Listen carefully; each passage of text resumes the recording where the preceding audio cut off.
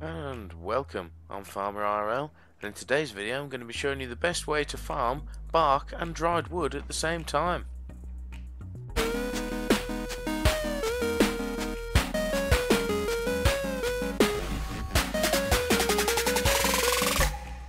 Now your normal way to get bark is just to hit a tree with a pickaxe.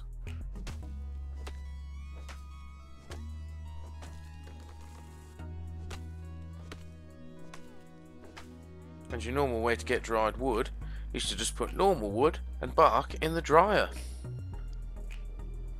But now I'll show you a location and a way to get both of those things ridiculously fast and to get thousands of them. Now we've headed over to the desert area of the map, as you can see, near the area where we like to leather farm, and we have an area here of dead trees. Now dead trees are perfect for farming dry wood and bark, as you can see. It's the only thing we get from them.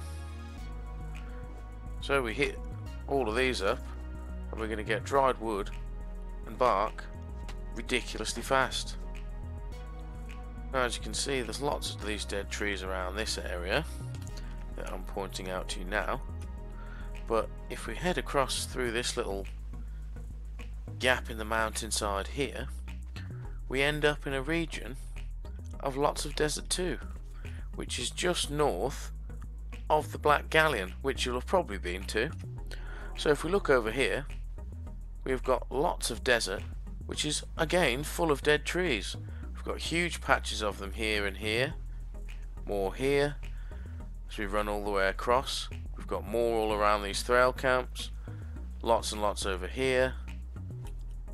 And then if we head up along this right hand side, we've got even more over here.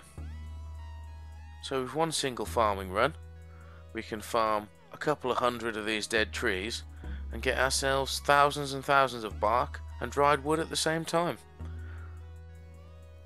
As I said, this entire location here is full of patches of dead trees, and this entire stretch over here is full of them. So it's a great location for bark and dry wood. So I hope you enjoyed this quick video on where to find yourself lots of bark and dry wood. Until next time, bye bye.